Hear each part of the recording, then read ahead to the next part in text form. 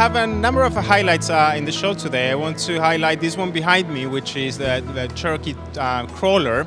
It's a special show car that we put together just for a show, essentially highlighting what the car can look like if you wanted to take it to extreme off-road kind of look. So it's a styling exercise, but kind of helps the imagination on understanding what this car can actually do in terms of off-road capability. Mopar is our dedicated specialist in terms of accessories and after-sales. So essentially it's a very, very strong partner. It's part of our group. It's a very strong partner of the Jeep brand, as they provide for all of the accessories and kits and kind of enhancements that you can have on the Jeeps to take them even harder, even further in terms of what the car can do. The Middle East for our region and for Jeep globally, it's a massively important market. I mean, in terms of sales, it's within our regions our third market.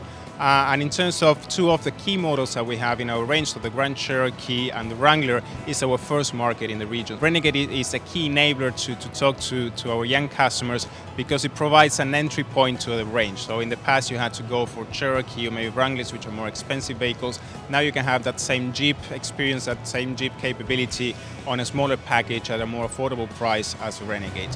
Then the Renegade has most of our range, but specifically on Renegade we have in terms of connectivity, in terms of safety features, in terms of technology, a car which is state-of-the-art in terms of the product offering. So we are catering and we are appealing to these young customers through those systems as well. Dubai Motor Show, it's extremely important for us. It's out of the regional shows, it's the third one that we participate, and we bring here the best of our car line.